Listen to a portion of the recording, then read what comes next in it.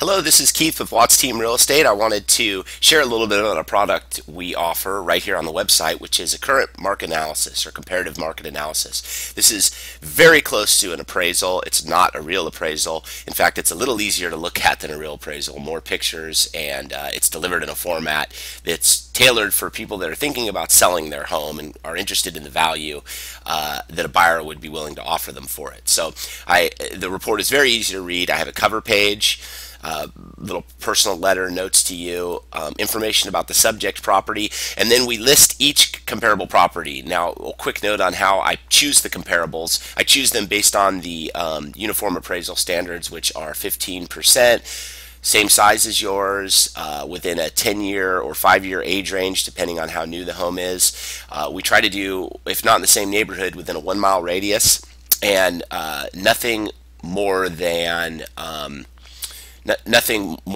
6 months back in terms of sold properties. So up here you see whether that property is active, or if the property is pending right here, or if the property is sold, closed. And then what we try to do is compile all this data, and we give you some bar graphs showing you the difference between the list prices and the sale prices, so you can see what the neighborhood trends are doing. Here we have the average, this line right here, for all the values in the neighborhood. And then we try to compile the data right here at the end in a manner that is real easy to read. Let me scroll out.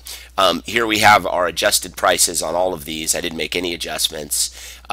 We have our high price, our low price for the area, our average price, and our median price. And I chose this home as an example because it came out at $668 when we did the report, and when we actually sold the home for $670. So this report was unbelievably accurate, and just a few months later it was sold for $670. Now, what I tell people is, when you are listing your home, really these reports are incredibly important because this is the way buyers value your home, is based upon the comparables. And I usually like to start this whole report off with this pricing pyramid. And just a quick note regarding pricing: we typically achieve the sale price of the home within 1.9% of the fair market value in the first 4 weeks. The longer a home stays on the market, we notice, the less we get close to that sale price. So it's not a good idea to overprice the home. And I list some reasons here why you absolutely do not want to overprice a home.